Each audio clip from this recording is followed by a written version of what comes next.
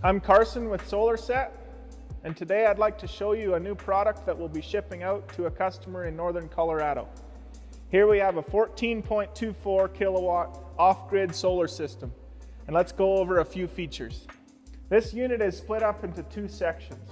The longest single unit that we make is about 40 feet long. So here we have a 24 panel unit together with an 8 panel unit. There are brackets that tie the two frames together, and when they are bolted together, they appear as one single unit.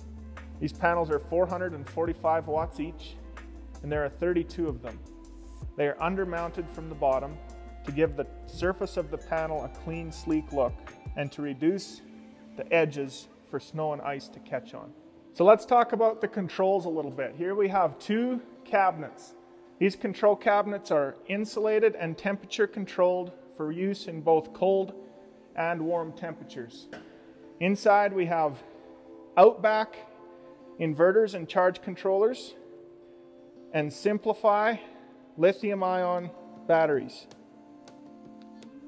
Currently this unit is set up for 30 kilowatt hours worth of storage in these batteries and enough shelf space to double that to 60 kilowatt hours worth.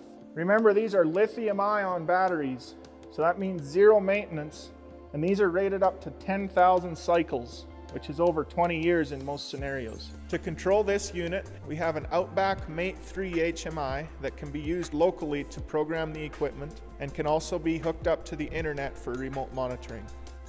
This system has a continuous output rating of 14.4 kilowatt and is wired to do single phase 240 volt power.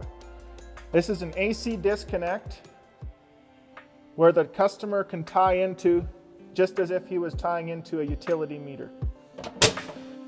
At SolarSet, we are continuously working on new ideas and designs and products. Thank you for watching, and check back again soon for more updates.